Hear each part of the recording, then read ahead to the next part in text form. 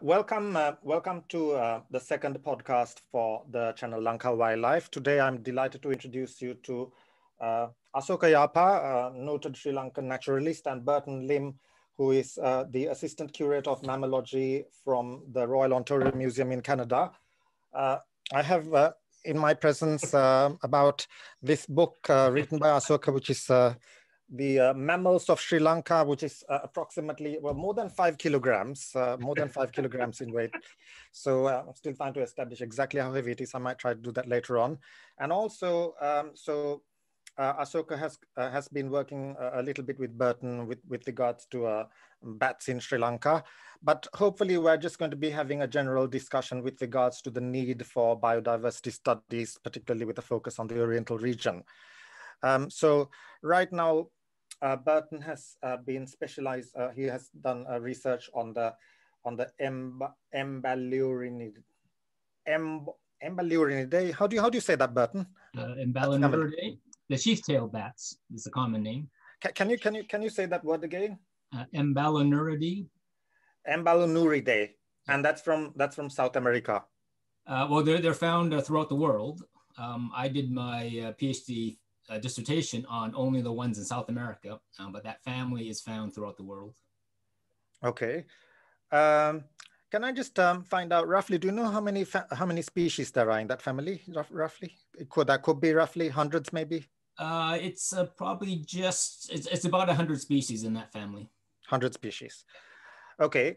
So right now, as we were kind of having a bit of a discussion earlier, bats are a hot topic with regards to COVID, and they're like suspected vectors of the virus. Do you have any views about that? Bats, the coronaviruses in bats are very similar to the ones in humans. They're actually about 5% different as far as the DNA content. But so the real question that people are trying to find out is, what was the intermediate species that actually transmitted, the virus, to humans. So the bats in the wild have the closest ones that people have found, but they're different enough that they're not the coronavirus that the humans have, but they're the closest ones to it. So at the moment, there is a team investigating all these matters, a WHO team in Wuhan, I believe. And I think one of the lead people is Dr. Peter Daszak, who is a bat specialist out of the UK. So, I mean, I'm sure all these things will be explored and clarified in the months to come. Burton, you agree with that? But yeah. Well, I think they've been trying to find the intermediate host not only for the current COVID-19 pandemic, but also going back to SARS in 2003. Again, they haven't found the actual host that had transmitted the disease to humans. But the closest virus that we know of so far are in bats. So there's no denying that. But they're different enough that they didn't transmit them directly to humans. Yes, but just beyond that, Burton, the bats are an amazing group because they host a massive number of viruses. And they don't seem to be affected by these viruses. So could you sort of explain to the audience why that might be? There's a lot of people trying to figure out, why that is. But I think that is one of the things that, we need to find out is that, as Asoka said, that bats have a lot of viruses, but they seem to be asymptomatic. They seem to be healthy. So now, so basically, whenever these viruses, jump over to humans, they're deadly. So, we're obviously trying to find cures for these as far as, vaccines go. So I think studying the bat DNA, I think will be a start to find out, how we can, help the human, population, by developing, medical treatments, such as vaccines. Yeah, I mean, as far as I'm concerned, even if bats had started, they are the origin of these coronaviruses, or at least the ones that are closest to what we have infecting us today, it seems to me that they might also provide the answer. Yeah, that's true. And that's one of the things. So there's also looking at, the bat DNA to find out, what the differences are between, the viruses that are found in bats and the viruses that are found in humans. But also to look at it from the virus perspective, to find out, what are the different types of viruses, and then also, developing, vaccines, because, there will be another pandemic, that will happen, will outbreak, soon. So the question is really just, keeping ahead of the curve. If we're more prepared, we'll be able to make sure it doesn't, become a pandemic. It'll be localized. Yeah. Now, Rajat, if you don't mind, I want to ask Burton, through evolutionary time, what are the pressures that were upon the bats that made them host and were able to ward off the predations of these virus groups and viruses through evolutionary time? Yeah, well, that's another good question that people are trying to look into. One of the ideas is that bats are mammals, but they're very unique mammals because they're the only mammals that fly. And there's a lot of other sort of unique differences. Bats are small mammals, and usually the small mammals like shrews and rats and mice. Usually the small things are very short-lived, whereas bats are the opposite. They're small, but they're actually relatively long-lived. So that's another sort of unique aspect about them. And of course, we just mentioned that they have a lot of viruses, but they seem to be healthy. So that's a lot of things that make them unique, and what people are trying to study them a little bit more thoroughly to find out why they are unique, and hopefully we can find answers to things such as the COVID-19 pandemic. Now in Sri Lanka we have about 30 species of bats.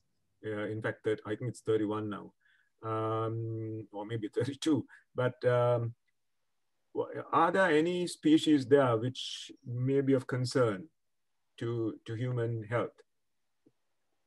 Well, there are some horseshoe bats, Rhinolophus. Yeah. So those have been, that genus has been the group that has been implicated as being one of the natural reservoirs for coronaviruses. So those are also found in Sri Lanka. So it would be good to, study those a little bit more thoroughly. As you say, are there 30, 31, and 32 species? So something as basic as knowing, the number of species of bats in Sri Lanka, even that type of basic information, we're not 100% sure. So I think there still needs to be a lot of, work that needs to be done in Sri Lanka on bats. Yes. Sorry. Burton, I just wanted to ask, I mean, at the beginning of this coronavirus pandemic, they were talking about pangolins as possible vectors. Now, pangolins and bats and humans, very, very different degrees of relationship. Now, to brush up on my own taxonomic knowledge, I'm aware, for example, that the order, I mean, historically, bats have been connected with the primate order, although recently the rodents have been connected with the primate order. Are bats still in the running with regards to a relationship with humans? And is the relationship actually important when it comes to the transmission of viruses? Well, bats are relatively distantly related to the primates and to rodents.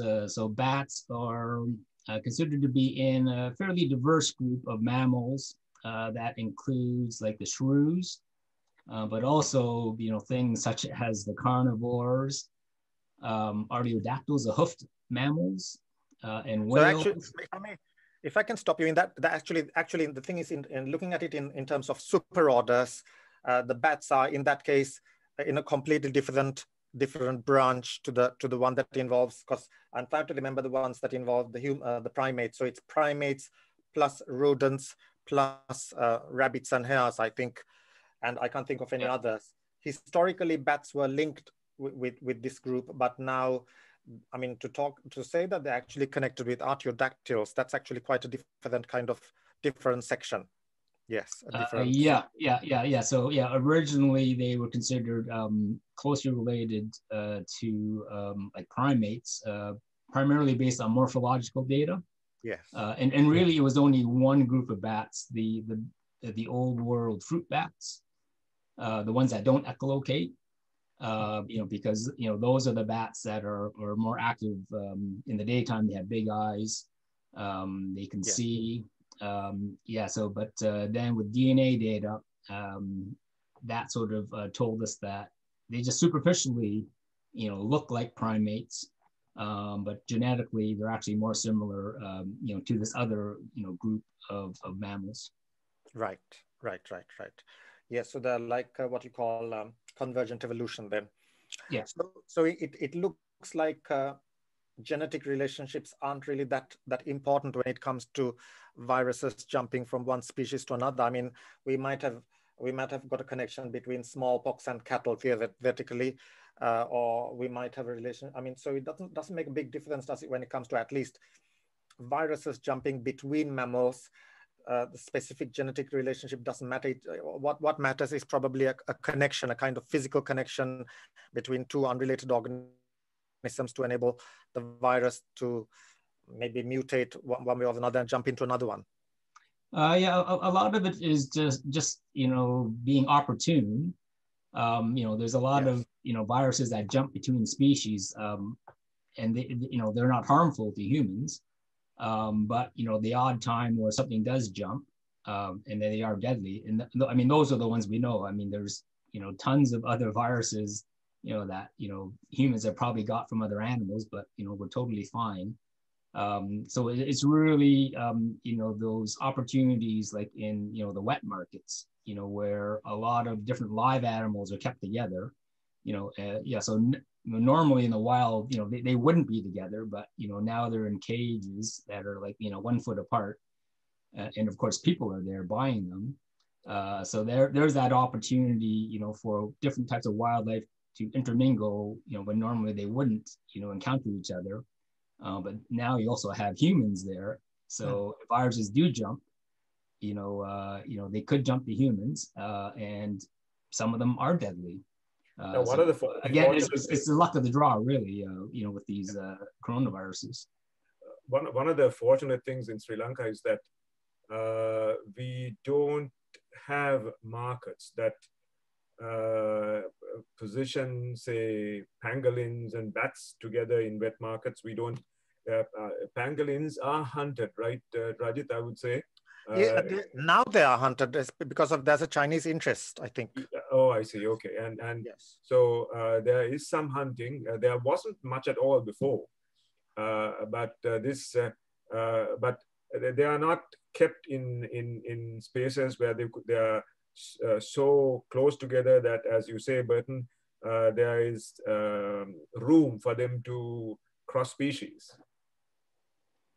So I think that's the key. But again, I don't want to badmouth or sound negative about wet markets, because that, in a lot of places, that is, their custom of having the markets, and that's how they get fresh food, right? Yeah. So for me, I'll go to the supermarket and buy something frozen and thaw it out. But that's just the way I do things. There's other parts of the world where the social aspect of it is based around fresh food, fresh markets and stuff like that, and even economic aspects. So it's really trying to figure out the best way to work within the parameters of what people do, just to keep everybody safer. Well, if I can kind of move in a slightly more geographical direction. Now, firstly, I think that it's a wonderful thing, Burton, that you have had some kind of connection in Sri Lanka. But I mean, speaking geographically, Canada is basically a world apart from the parts of the world that you have worked in the Orient, like, you know, you've been involved in Operation Wallacea.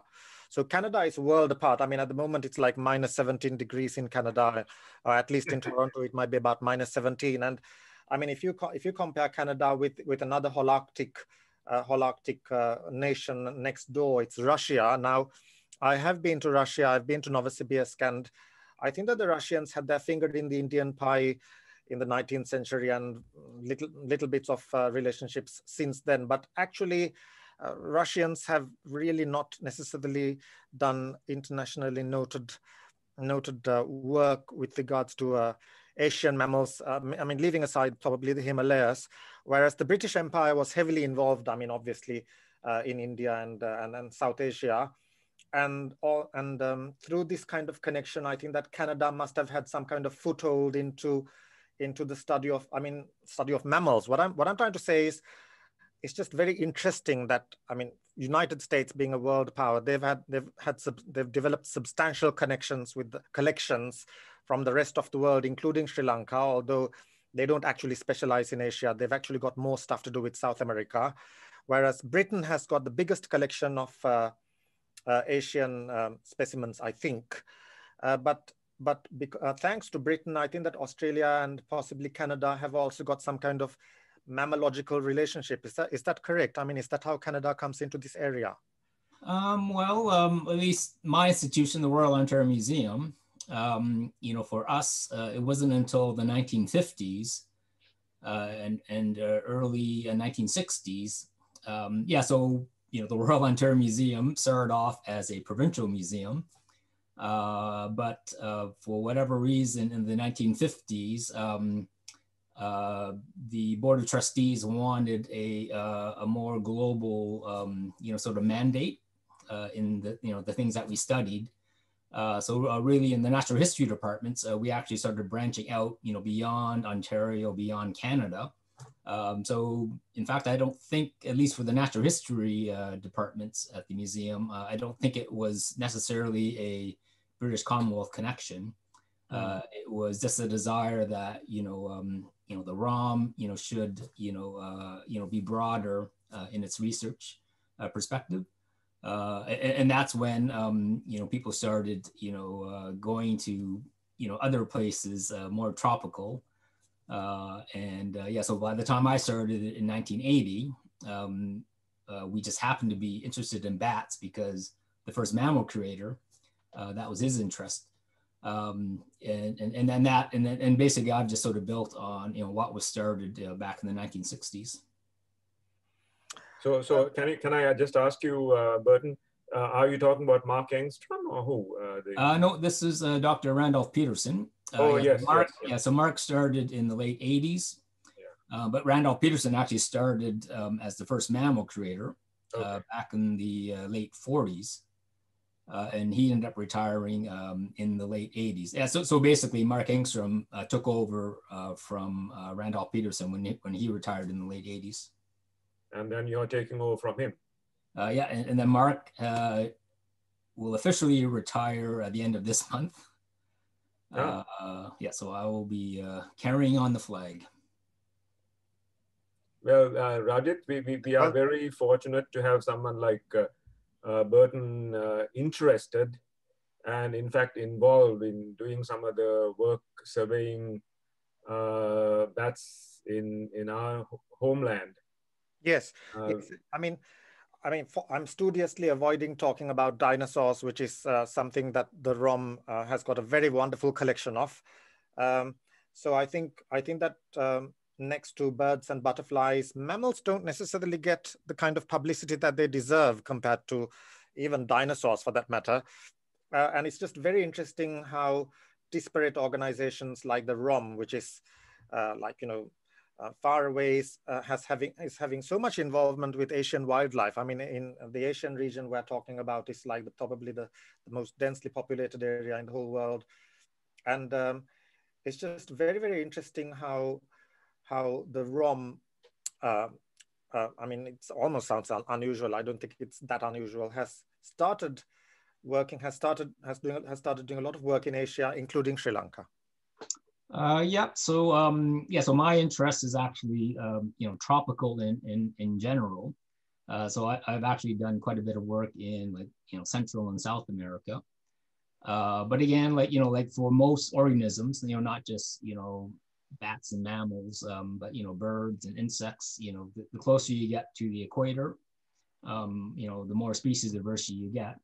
So I study the biodiversity and evolution of mammals. So Canada doesn't have that much biodiversity.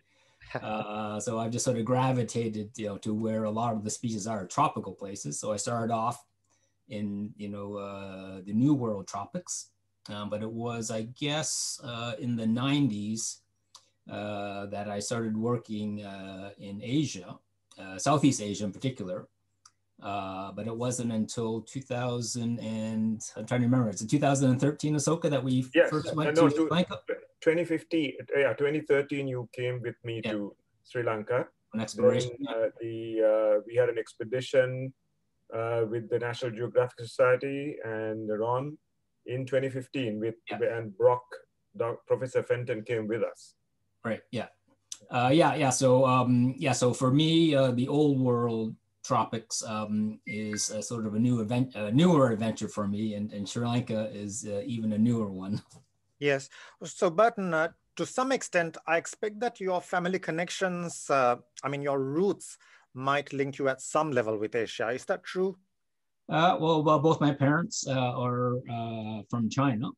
So they came from Guangdong province, so the province that borders Hong Kong. But they immigrated to Canada in the 1950s. So I've been fortunate to be able to go do field trips in China. But that wasn't again until I think 2001, I think was the first time I actually got to China on field work. Because I mean, Canada actually has displayed a great deal of leadership when it comes to environmental matters. You've also got David T. Suzuki, who's a major environmentalist in Canada, he's kind of got a Japanese connection, and he's been a major spokesman about the environmental agenda. So it's just absolutely wonderful anyway that you are now doing this work in Asia. And Rajit, yes, just to intervene, Burton has a cousin who lives in Sri Lanka. Okay, all right. Well, that's another connection. So Burton, now you are joining a distinguished bunch of scientists who've been working in the region of South Asia from a historical point of view. I mean, I could talk about somebody like Hodgson, who worked in Nepal, and a number of like British pioneers in mammalogy in the region. But also closer in time, you probably dealt with the Harrisons and the Harrison research into bats in Sri Lanka. Yeah. So I never met David Harrison, but Paul Bates, who looks after the Harrison Museum now. I've met him several times. I've never actually done any field work with him, but I'm familiar with his work, and we've met at conferences before. So hopefully, the more I get into sort of, the bats of Southeast Asia, the more sort of interaction or maybe even collaboration down the road. Yeah, and they did do a fairly comprehensive book about the bats of South Asia. They kind of did, because there haven't really been many up-to-date editions about the mammals of South Asia done recently.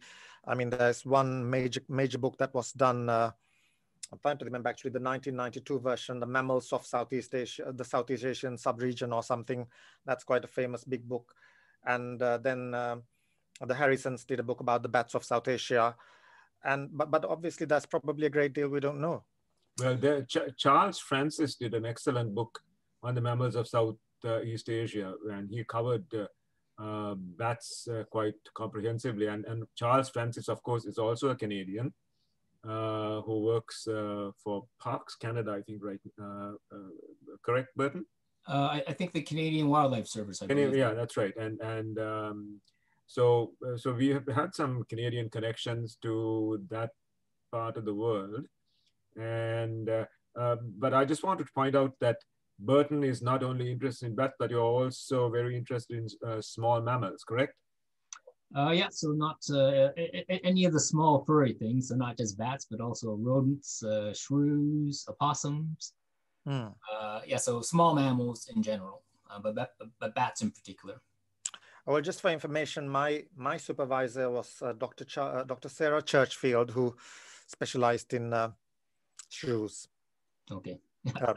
Now, yeah, I think shrews are probably even more trickier from a taxonomic perspective than bats are. Yeah, well, the book I was actually trying to get into my head, Corbett and Hill started off kind of trying to summarize the mammals of the South Asian and Southeast Asian subregion recently. And this has been followed up with a few drip works, major books. At the moment, we're living off the mammals of the world with like a kind of colored picture of every mammal. Who's doing it? It's the Spanish one, Lynx edition. Yeah, Lynx edition. Lynx editions. Yes. I have the whole series, and I must say it's a fantastic series. I mean, it's not as comprehensive as say the bats of South Asia. It's not as technical, but it certainly gives you a fantastic overview, and it's detailed enough that you can get a lot of information out of it. Burton, would you agree? Yeah, I have to agree because I wrote a few of the species accounts in the bat volume for both the Molossid, the free-tailed family, and also the New World fruit bat family, Phyllostomidae. But as Asoka knows, with a lot of these sort of field books or species account compendiums, is when you write these species accounts, you realize how much we really don't know about a species, especially small things like bats. Because I'm sure Asoka has already probably started thinking about a second edition of Mammals of Sri Lanka, even before his book got published, because people are working on it, but there's just so many species that the information just keeps adding up and adding up. One of the sad things, though, in terms of Sri Lanka, and I must say I am working on an update of the book that was published in 2013. Although it will be much smaller in terms of size, and it should be one should be able to take it to the field. But one thing that strikes me is how little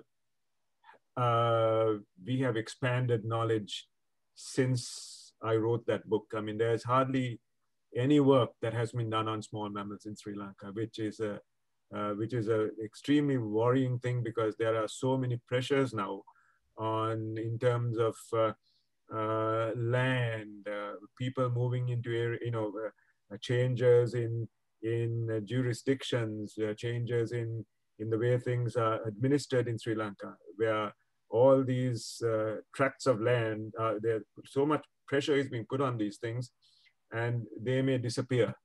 And small mammals are the first species to be affected.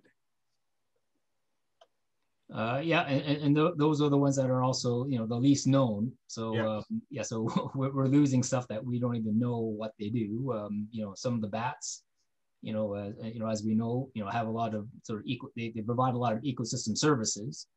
So they might be dispersing seeds of fruits that might be of agricultural concern. They're also flower pollinators. So they're doing a lot of things that we don't even know because we haven't had a chance to study them. So which all benefit us, which all benefit human beings. The astounding thing is that when you look at the species in Sri Lanka, the last records of we know that they exist, but the last records of these animals are from the 1930s. They haven't been seen. Several species have not been seen since then. Now, that doesn't mean that they don't exist, but they haven't been seen. So this underlines the sort of critical importance of surveying our bats, surveying our shrews, surveying our mice to see what's out there and what roles they play in our nature in Sri Lanka, etc.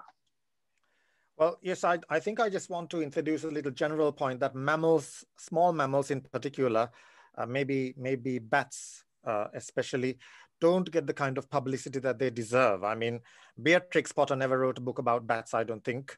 And they didn't discover echolocation until the, I don't know, 1950s or 60s, that bats actually had echolocation. I mean, they're not as sexy or they're not perceived as sexy as birds and butterflies to make popular books and cards and field guides and things like that. So, I mean, Asoka has been making a contribution to this area and trying to bring more focus on the smaller mammals, which tend to get neglected.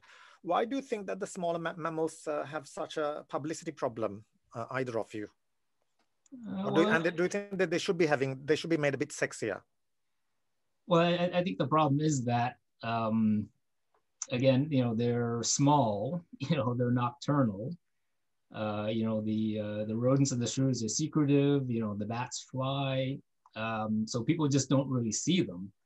So, it's quite unlike birds. You have small birds, but, basically birds in general are active in the daytime. If you have a good pair of binoculars and a good field guide, you can identify them, you can sort of interact with them a little bit better. Whereas, small mammals, you literally have to catch them, and get them in your hand to figure out they've got these big ears, they've got, stripes on their faces, or they've got these fleshy appendages. And then you realize, oh, these things are actually quite intriguing. But again, the average person doesn't see that. So they don't know how interesting these small mammals are. It's kind of a chicken and egg situation, because you were talking about, Rajat, you were talking about why don't we give them the publicity? The publicity comes out of stories, like just as Burton said. When you see these animals up close, they have these ears and eyes and fur and abilities that we never thought they did. And so you can write a story about them, they become interesting. But right now, because there's so little research on these things, we don't know much about these animals to tell people what they do. And unfortunately in Sri Lanka and all over the world, it's the iconic animals that get the funding and the money for research. I mean, the leopards and the elephants, which is fantastic. It's and the bears, but the little guys get rolled over in this struggle for money. And it's not just many of these small mammals that are endangered. It's the taxonomists who are studying them. So, for example, Burton, you're probably your mother might have challenged you about why you were actually studying bats, if I can put it that way. I mean, the fact of the matter is that studying bats is not necessarily a genius career move, if it was like a popular perception. So taxonomists who actually study these things are rather limited, aren't they, in number? I mean, there's actually a crisis in taxonomy, that there aren't enough taxonomists working on things like small mammals, and the museums are getting stuffed full of specimens with very few people to work on them. It's always we always have to sell it. At least I think I have to start selling myself more to make myself relevant. As you say, they're taxonomists are hard to come by nowadays. So you have to be a taxonomist and a conservationist, or a taxonomist and a molecular systematist. So you just can't be a taxonomy guy like in the good old days, going on field trips. You have to sort of make what you study relevant, and actually I don't have a problem with that, because it should be more than just my research interest. I have to sort of make my work relevant. So I actually see it as a challenge. For like an up and coming biologist, is difficult because there's just not that many, jobs, museum jobs. Yeah, so I probably feel more sorry for them than I do for myself because I already have my job. But as you say, there are not that many, sort of the traditional taxonomy positions around anymore. And yes. this comes at a time when taxonomy is getting much more complicated, really, with the DNA work changing all the relationships potentially, where the role of a taxonomist is that much more important now and more complicated. Yet the supply is getting lower, right? Yeah. I mean, I don't think that somebody like you, Burton, I don't think that taxonomists are interested in developing a monopoly. There's no such thing. It's not like a commercial area where you're trying to become the biggest company in the world. I think that at the moment we are struggling to find people who are interested in these subjects. And so this kind of brings me to the kind of the meat of what I would actually like to talk about, which is things to do with the CB, the Convention on Biological Diversity, the CBD, and the Nagoya Protocol. Now, these laws, this kind of international framework came into being in the 1990s, and many countries in Southeast Asia allow lots of international work to go on in them. For example, countries like Vietnam and Thailand have got an active amount of research going on to do with things like snails and small mammals and maybe even fish. But also the CBD provisions, which have been interpreted probably in quite a strict kind of way in countries like Sri Lanka, it's also been an obstruction to biodiversity research, especially from an international perspective. But I think that within the framework, it is perfectly possible to do just as much work as was done in the good old days, if I can put it like that. I mean, not that they were necessarily that good, but there was a time when people were doing a lot of work. International explorers were traveling and doing lots of work, but it's becoming more and more hard. Do you see this as a significant barrier, or is it more to do with how it's interpreted? I don't have a problem. I think we need regulation and we need permits to do things. So yeah, we can't do it like 100 years ago where foreigners will show up, grab things, and take them back home. Yeah, so I am fully supportive of the permitting process. I just hope and would like that the process is transparent, so I know what it is. Yeah, so I know I need to fill out this form and that form. Yeah, so that's not a problem, and I've been doing this for over 30 years now, and I must admit the paperwork is getting more thicker and more heavier. But I totally understand that all these regulations and permits are needed, for international protocols and procedures. But I must say that there are some countries that some of them, like Guyana, they'll post all of their forms online, and you just download them and fill them out. Other places, well, I'll give China as an example. They're all in Chinese, and even though my ancestry is Chinese, I don't read or write Chinese. Yeah. So unless you have a collaborator that will help you, work it out. Yeah. So there's that difficulty. And I guess it's nothing new. Language barriers. So I don't think that's anything new. But just making it, more transparent, the process. I think that is one thing that, and hopefully these international protocols, will make, that process simpler. But the Guyana example is something that Sri Lanka should think about. Where it's, all these forms are posted online. I mean, in this day and age, this is, it's a very simple thing to do. And it's hard enough to approach Sri Lanka today because of all the restrictions that they have built into the process. But at least if a foreign researcher who who wishes Sri Lanka well, who is going to do a great favor to Sri Lanka. I mean, help them along by making the process as easy as possible. Yeah. So I think a lot of countries, so basically the Nagoya, protocol and the Convention on Biodiversity, basically they give like very general parameters, but it's up to each country to come up with their own rules. Yes. So maybe, so basically, every country does it a little bit differently, which is fine. Yes. So I think that might be a bit of, I guess, sort of frustration, for a person like me that wants to go to as many countries as possible. I've got to, relearn, the procedure. One of the concerns that I have is this term biopiracy.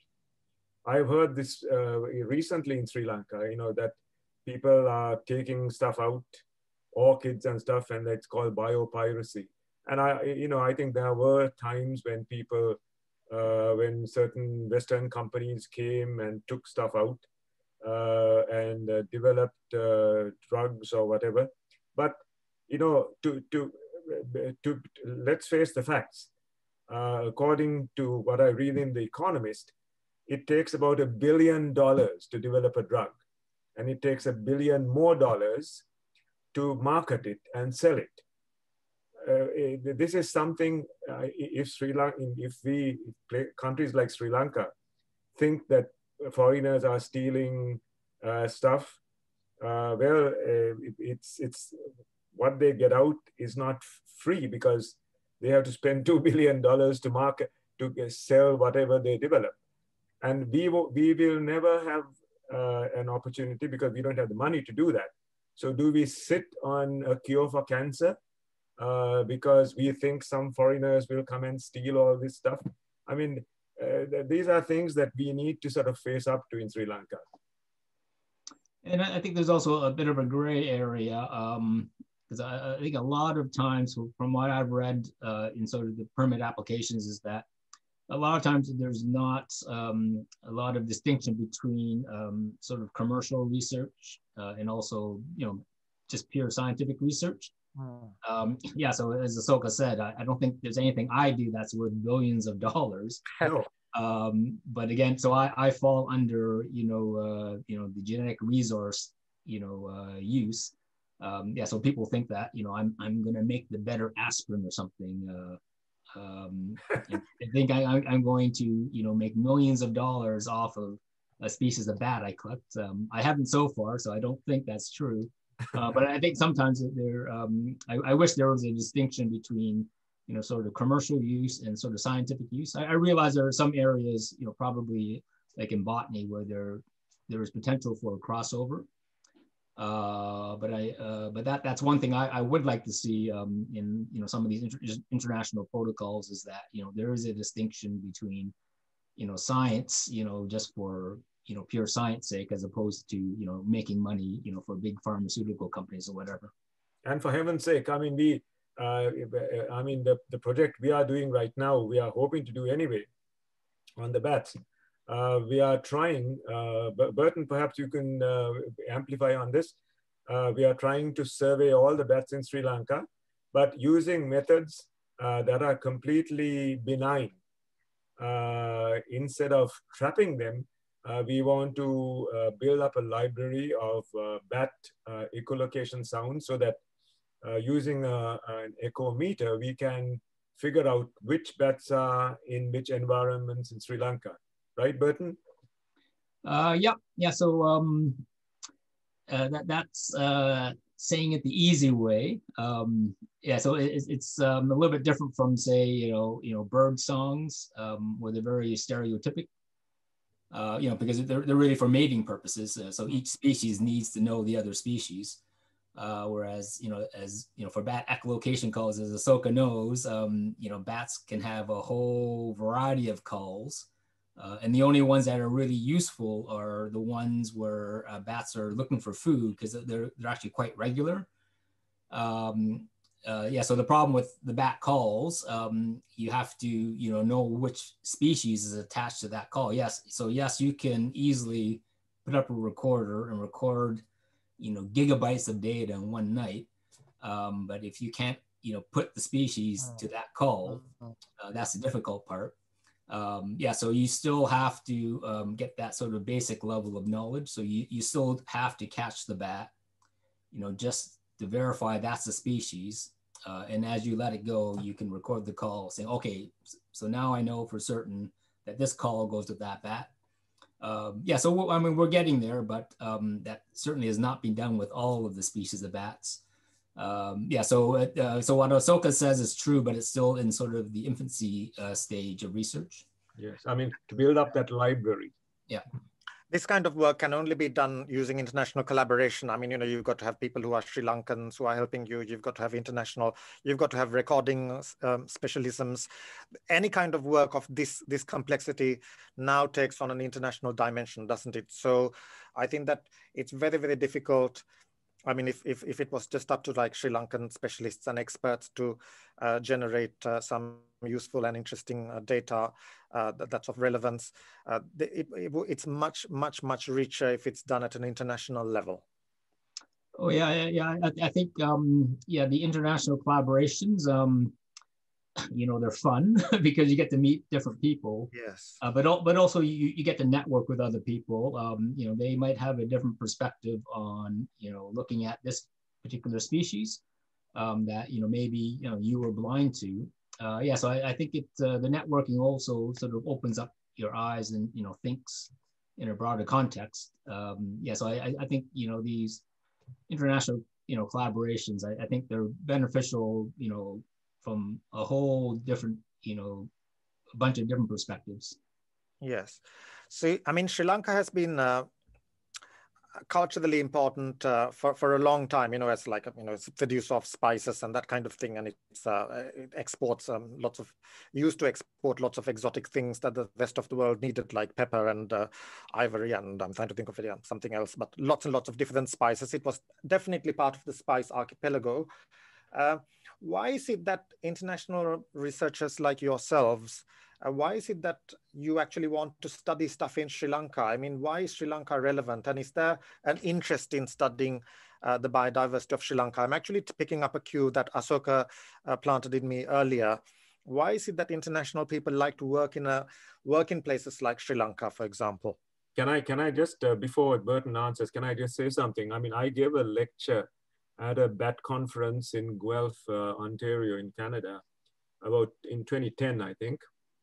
I was talking about the richness of the bats in Sri Lanka, and after I spoke, I was absolutely inundated with people from the States, say from the Smithsonian, from Field Museum. All these people were asking, how can I get involved in bat research in Sri Lanka? So there is a tremendous amount of interest. And maybe Burton, maybe you can tell us why. Well, I think just from a biological perspective, it's like an island. There's been whole fields of study on like island biogeography. I mean, basically, that's how speciation, that's how evolution, or at least one mechanism, is to isolate, a population. And if there's, no interbreeding or no gene flow, then over time, things could potentially turn into a different species. Yeah, so from a biological perspective, it's, basically it's an evolutionary model, Sri Lanka. It's an island off the coast of India, but close enough that, things do, so it's not like it's totally isolated. Yeah, so I think there's always been that sort of intrigue, from a evolutionary biology perspective. But also, I think Sri Lanka has been known to be very rich in endemics. So, I mean, not necessarily mammals, but certainly in plants, in frogs, in crabs, in land crabs. So, and even in mammals. I mean, I think we have about 32 species of bats in Sri Lanka, and many of the shrews are endemic. So because of the isolation, over evolutionary time, these phenomena have occurred, and so I think biologists are very sort of intrigued by this. I mean, Burton, have you worked, if I just ask as kind of a bit of a digression, have you worked in Madagascar? No, I was hoping to get to Madagascar back in the early 90s. And I thought Madagascar would sort of be my first introduction, to sort of the old world. But that trip never happened. So we ended up going to Vietnam instead. So that was in, I think, 96, I believe. So I've always wanted to go to Madagascar. I thought I was going to go to Madagascar in the mid 90s, but it never did happen. But I've been to other islands, like I've just started recently working in the Caribbean. Caribbean. There, yeah. What about Taiwan? I visited Taiwan as a child, but no field work there. Okay, because I mean, I've always been intrigued by the, minor connection. I mean, Taiwan is to India. It's Taiwan and India, Sri Lanka and India are a little bit similar to Taiwan and China, and that kind of relationship. But I think that Taiwan has probably got quite a lot of interest in biodiversity, and it's probably about the same size as Sri Lanka, if not a bit bigger. I don't really know, actually. I don't really know the size of it exactly. But the fact of the matter is that the Oriental region, culturally, historically, has always been kind of a center of the world, if you like, in terms of like cultures, foods, and I mean, like the largest number of people in the world now, you can kind of draw a circle, and like 50% of the world's population lives inside that circle, that fits into the Oriental region, and the other 50% are outside of that ring. So the Oriental region is a kind of gravity of like human beings. It's a kind of gravitational center of human beings, if you kind of like putting it metaphorically. So it's very interesting, very intriguing area. I mean, with a lot of interconnected wildlife, and I mean, lots of spices and associated wildlife with a lot of historical input as well. So I think that there are so many pieces of the puzzle to fill in that area in particular, I think, compared to many other parts of the world. And I think, it's I think that we're very, very fortunate in Sri Lanka, thanks to Asoka, that you had this little bit of involvement to do some sorts of sampling. I mean, and also maybe this is the point for you to talk about some of the work you've done already to do with the island. Is that for Asoka or? Well, for both of you. Okay. Both of you. I would love to go back to Sri Lanka. Just the opportunity hasn't come up again.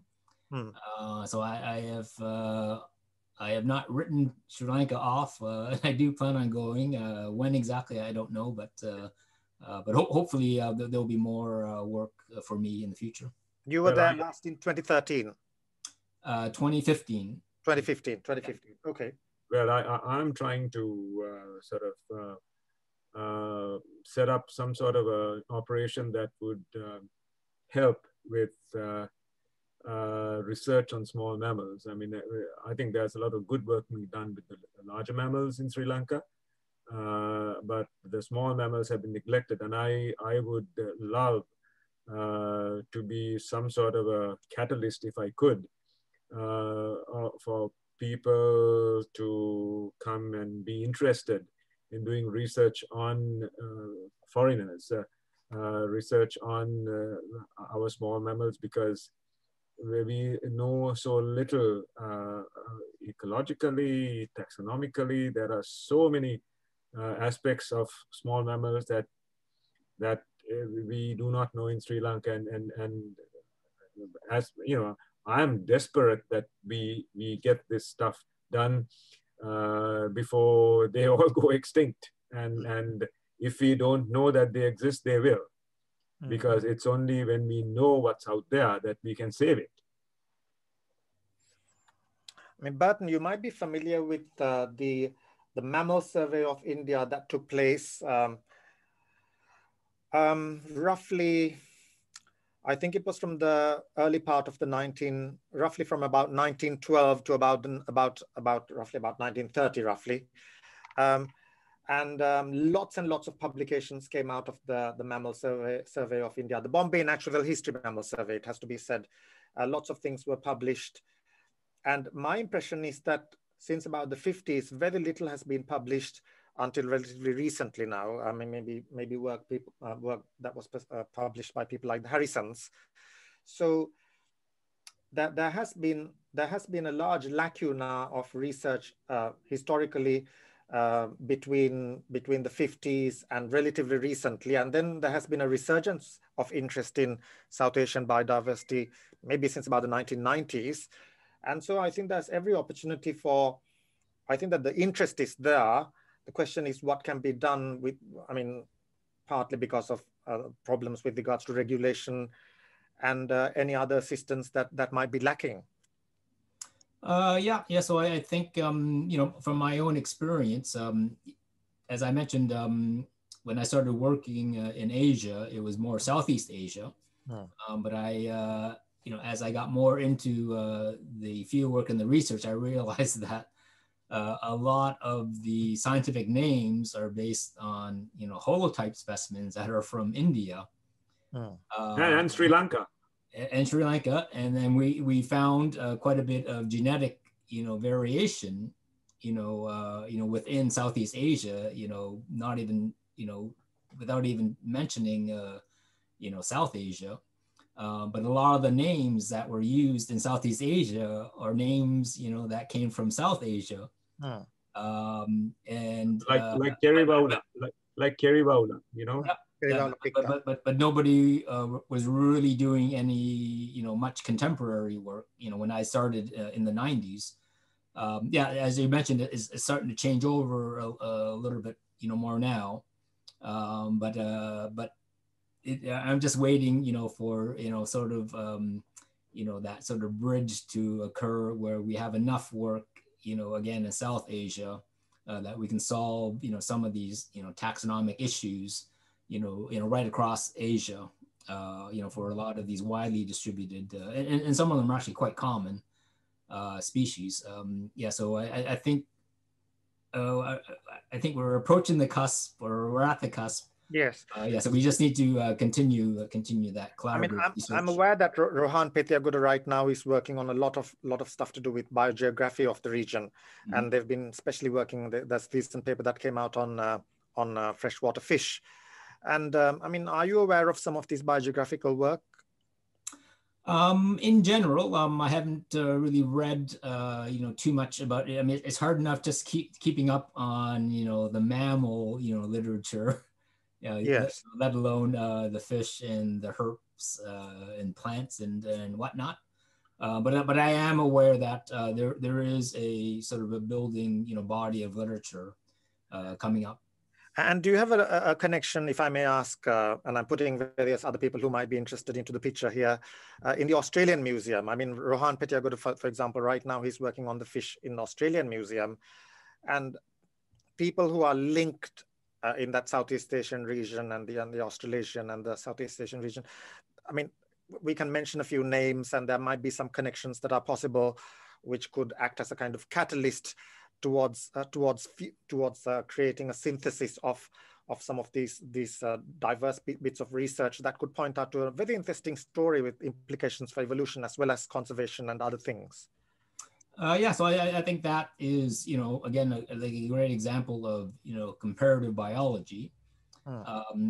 So I specialize in bats, but, the more studies that are done in other groups, that will be sort of a test of, evolution or island biogeography. The bats do this, what do fish do? What do birds do? So again, but that's like, the second level of, sort of evolutionary biology research is, you do the best you can with your stuff. Yes. And then you say, okay, well, how does it compare with insects or whatever? And then we get like a better overall, view of what's happening. Yes. One thing that has fascinated me is the relationship between the biota in Sri Lanka and the one in India. How what the relationships have been over time, because with the emergence of the land bridge between India and Sri Lanka, there have been lots of exchanges, and then when it's cut off, it's isolated, and there's speciation and stuff like that. And then some of the animals go back to India and stuff like that. And so many of our groups have had this history. Like, at one point there were tigers and lions in Sri Lanka. So we have had this relationship, which, to me, it's there are hints of it, but I would love to see a full study done of the relationship.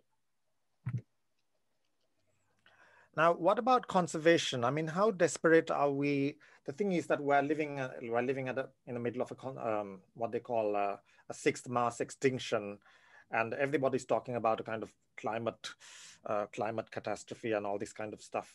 What's the word? The word is climate emergency and things like that. I mean, with all this publicity about the biodiversity crisis we're having, at the same time, there seems to be little political action, especially in poorer countries, and I think that there's a huge role for taxonomy and biodiversity to make a contribution towards this. So even if many of these animals are going to become extinct, which they probably will under the current circumstances, I think that there is something to be recorded about the diversity that existed. And I mean, there's so much to be done. I mean, do you think that, I mean, in the beginning, we talked about COVID and funnily enough, how bat research could contribute to COVID research. So in this context, there's a sense of urgency, isn't there, to study this stuff? Yeah, I think so. I can sort of give a Canadian example, not climate change per se, but you had been mentioning about, documenting, like biodiversity. Yeah, so, the one example I was going to mention was like in North America, we've had this white nose syndrome disease that has been killing, millions of bats. Yeah, so it's a recent invasive species that started in 2006. So, the fungus actually came over from Europe, where it's found naturally, but of course the bats here didn't have any immunity against this fungus. So millions of bats have died. And 3 of the species in Canada of bats were put on the endangered species list in the last few years. But our museum collections had, examples of, where, individuals of these 3 species were found in Ontario, or not just Ontario, but in Canada. But basically that's documenting, not climate change, but it documents the historical record of species, for white nose syndrome, because, we know that, 1930, the little brown bat was found in this place in, Northern Ontario. But the same can be also done with, climate change, because, we keep a historical record of, what species were found where. But of course, if you don't have those records, you have nothing to compare other than saying, oh, I think it was there, I don't know. But if you have a museum record of it, where it was found and when it was collected, then you can compare it going back in historical times to what's happening now. Is it climate change or is it something else? Yeah, so I think that's one of that's a good example of the value of natural history collections, is that it documents species diversity in place and in time. But of course, if you never made those collections 100 years ago, you can't go back in time and make them. Yeah, so I'm not saying you need to collect everything in sight, but you definitely do need to do some type of regular monitoring or regular survey work because, 50, 100 years down the road, it might become valuable information. And if you don't do it now, you can't go back and do it. So again, I think that's one of the values of the museum collections, is that I think it will be becoming more valuable for climate change, as climate change becomes more of an issue in the forefront. Now, Rajit, I have a question for you. Now, I'm not a religious person, but I know you are. And I know you're a very, very good Buddhist, etc.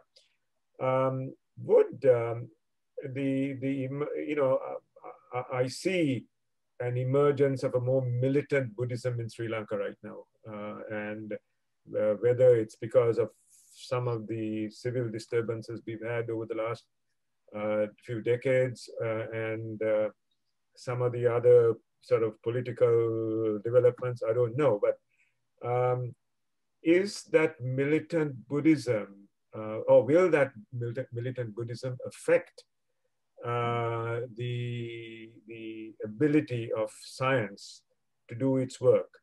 Like collecting specimens, for example, will that be an issue if the people at the top feel that that's not okay in terms of faith? My answer is that whatever militant Buddhism there is, and I think it's actually very unfortunate that there should be some kind of militant Buddhism, I don't think that it should get in the way of research, because I don't think that militant Buddhists are waging a campaign to stop the fishing industry, for example. Right. So in that kind of context, I think that collecting a few specimens for research purposes should not really get in the way of any kind of militancy, which could be an example, which could be due to a kind of bigger human situation, rather than something connected with the ethics of wildlife issues.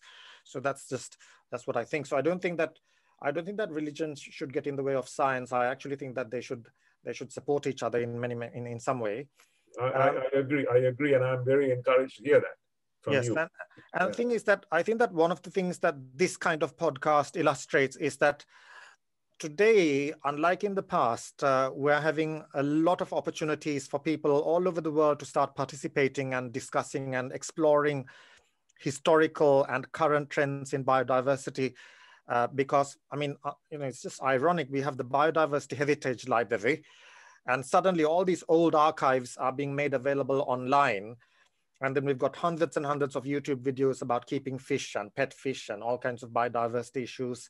So I think that, there was a bit of a danger that all these publications, all the work that the great people have done in the past, various taxonomists, were ending up in library books with absolutely nothing happening, and it's just like accumulating, and not many people to pay attention to them. But now we are seeing a kind of opening up of information and exchange of ideas and views, and also international collaboration. And I'm just wondering, starting with Burton. Burton, do you notice that there's more of an interest in a kind of zeal for knowledge and information driven by the internet and the online activities like this that you're facing with your work? I think it's a great thing. Yes. The more people that have an interest in it, all the better. And sort of the open access. So the Biodiversity Heritage Library, I think, is a great sort of open access digital format. And in fact, I think a lot of like libraries, I think the University of Toronto library system is one of the main institutions that have actually been digitizing a lot of those old journals and publications, getting them online. So to me, I think that's a great thing. Spreading the knowledge, through the internet. People always complain about, the Wikipedia, and yes, say, well, if that's the only knowledge you go by, just because it's not peer reviewed, right? So basically you can put whatever you want, yeah, on the internet. But I think in general, I think it allows people to communicate and to get ideas, and so in general, I think that dissemination of knowledge, I think, is good. And to me, the digital commons is important because, for example, like, I mean, currently in Sri Lanka, there is a problem with some new rules that are trying to loosen the administration of lands. And Rajit, you sent me an article by Dinazar, you know, Rahim, and I spoke to people in Sri Lanka, and there is a lot of buzz, you know, on the internet to try to organize and present arguments against the regulations that are mooted.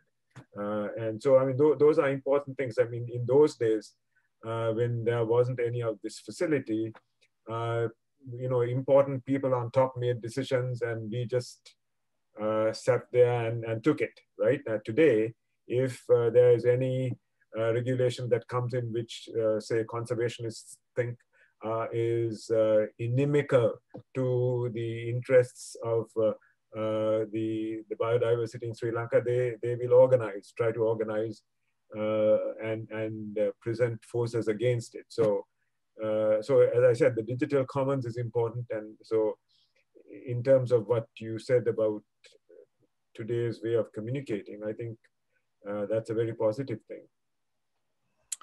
Well, yeah, so if I can end on a kind of note of hope, I mean, one of the things that makes me despair about biodiversity research in places like Sri Lanka and India is that a long time ago, there were these distinguished foreigners, if I can put it bluntly, who started pioneering biodiversity research. I mean, they were like people like planters and collectors and curators who happened to be on the island, and they started documenting the wildlife for the first time. And they did a huge amount of work. You know, a lot of it is available on the Biodiversity Heritage Library. And they were like the pioneers of natural history in some of these locations. And then they get completely forgotten, and one wonders, you know, why were they doing it, or what their contribution amount to? And suddenly we now have a chance more than ever before to rediscover these things, thanks to the online situation as well. And I think that, Burton, you know, we have to be very grateful for people like you who are carrying that tradition, these of your predecessors, of these people who actually started the pioneering work, that tradition. And that is just this is just a wonderful, wonderful opportunity for collaboration, for science, and also, I mean, there are lots of economic and other advantages in it as well. You know, lots of publicity. I mean, organizations like the National Geographic Society that thrive on international exploration. So there is something quite exciting, I think, potentially, but to open up the doors to more biodiversity research and to carry on this work, so that the work that people historically have done isn't in vain, because there is so much groundwork has been done. And it's just a wonderful thing that I think that this is the difference between Asian biodiversity and other parts of the world, is that Asian biodiversity has been covered historically, and so there's so much more richness that you can build up on. Do you see it that way, maybe, Dr. Lim? Yeah, well, being that, you know, one of my main interests is taxonomy. You know, so I need to know, you know, that old literature, you know, especially when I'm trying to figure out, you know, what name to attach, you know, to a certain bat or whatever. Yeah. So for me, you know, that old literature is very, very important. You know, to an ecologist, to studying, you know, behavior, you know, that might not be the case where they need to dig into the old literature, you know, about names and stuff like that. But, you know, definitely for me, I do appreciate, you know, that, you know, sort of historical connection, because just because of the field of study that I'm in, taxonomy, is that, you know, for me to do my work properly, I need access, you know, to that old literature. And yeah, so having it available online, you know, through the Biodiversity Heritage Library, archives. Yeah, so before as some of you might know, you would have to, find the reprint of it, at a university library or something. But now you can just sit at your desk and your computer and download PDF copies. So that's why I'm a big advocate of sort of the open access, because it does make it easier, to get to these historical documents that you talk about. And can I just mention that at least one species of bat has been named after Burton. But not that long ago, not that historical. Well, I think it's a wonderful thing that there is such a kind of fusion of time and space, and also cultures. I mean, leaving aside our roots, which are actually part of it, that this is the kind of modern day world where we're not necessarily being nationalistic. Like we're a mixture of, like we're living in different countries, maybe a bit removed from the countries that we were growing up in. That there's a kind of fusion of religions and cultures and races, and it's just how interestingly that we can start focusing on certain parts of the world and trying to make sense of it.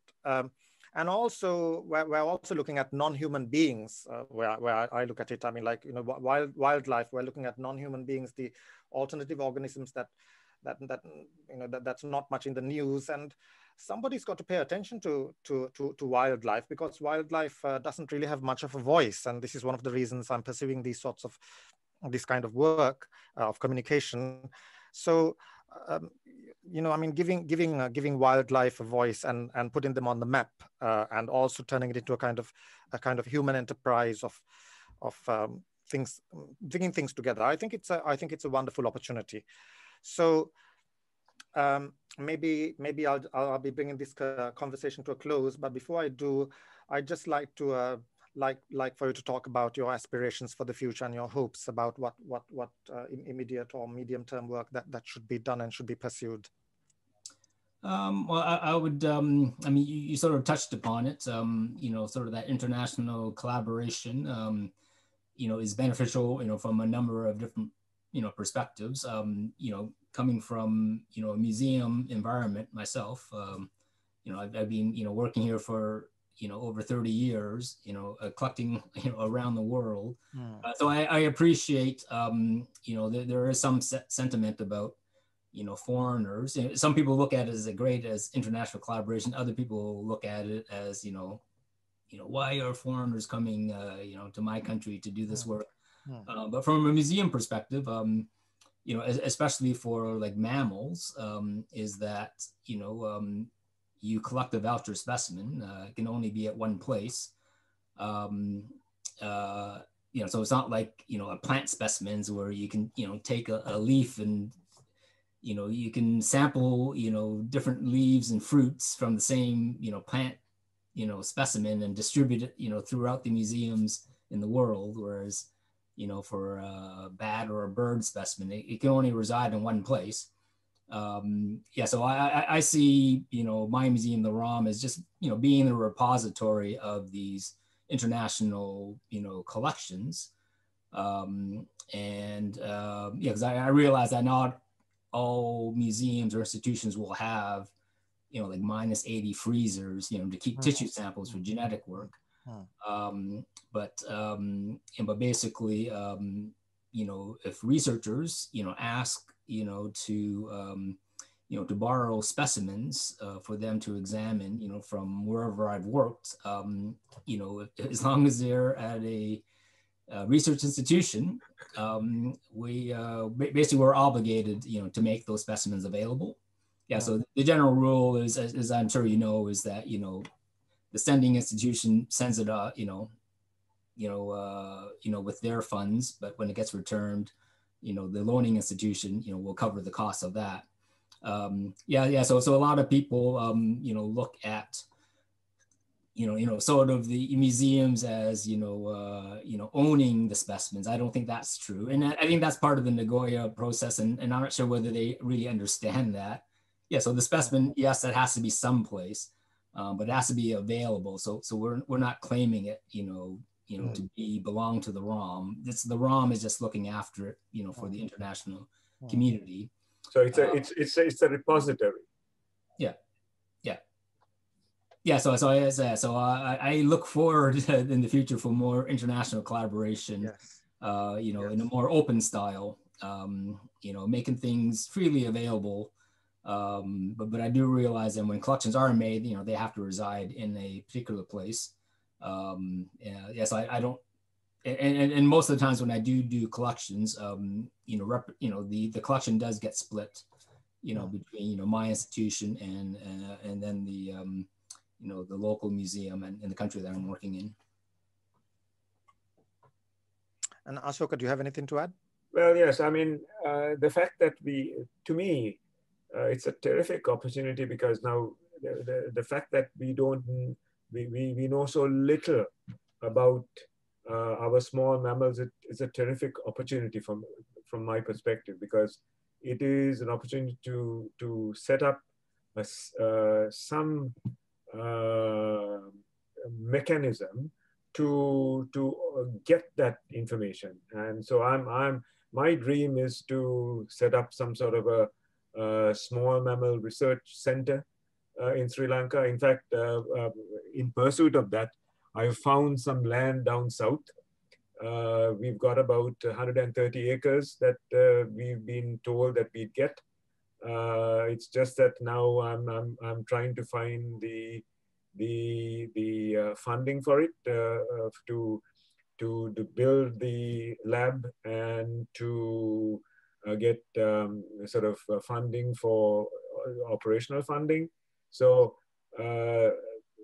that's where my focus is on that right now. And of course, I'm also doing my revision of my book. And that should keep me going until I kick the bucket at some point. But and at age 71, the world is, the time is getting shorter by the day.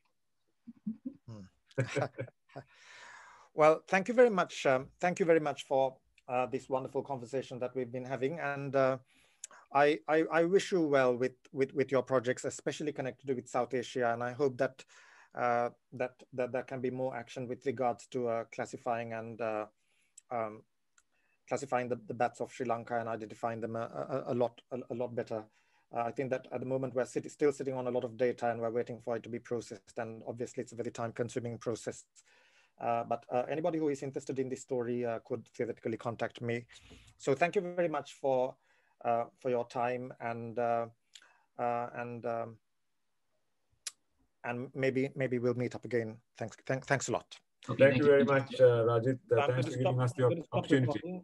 Yeah, thank you. Right, so the recording